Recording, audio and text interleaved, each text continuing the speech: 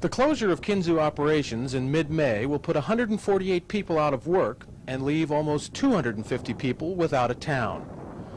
Workers have been promised priority hiring at the company's mills in Heppner, about 60 miles northeast. A new $4.5 million sawmill is under construction there. Company officials say it should create 10 to 15 new jobs. But many Kinzua workers will have to wait for an opening or look elsewhere for work.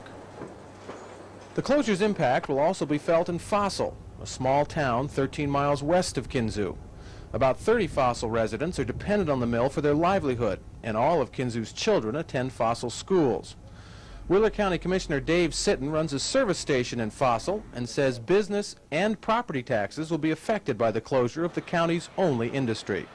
The commissioners worked hard to keep Kinzua open, but to no avail. We talked with them, had different meetings with them, trying to figure out different ways that we could keep their business there. But economically and for them, it just didn't seem feasible for them to stay there. So Kinzua will join nearby ghost town neighbors as the mill closes and the town slowly fades away. But the tight-knit community spirit will live on in residents like Iris Morley, who's called Kinzua home for 28 years. It'll probably be home, this will be, even if they tear everything down, and there'll be nothing here but just, you know, just the ground. If we ever come back to visit, it'll still seem like home.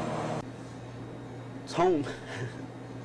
Well, I've raised here most of my life and never really been much other place. All my friends are here and I know the country.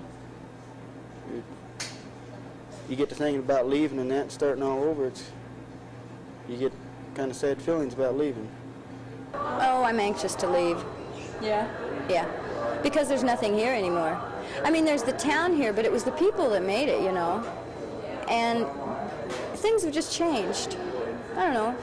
Everything's changed. A 50-year way of life will end with Kinzua. Life in one of the last company towns will be the subject of our next report. This is Bill Bradbury reporting from Kinzua, Oregon.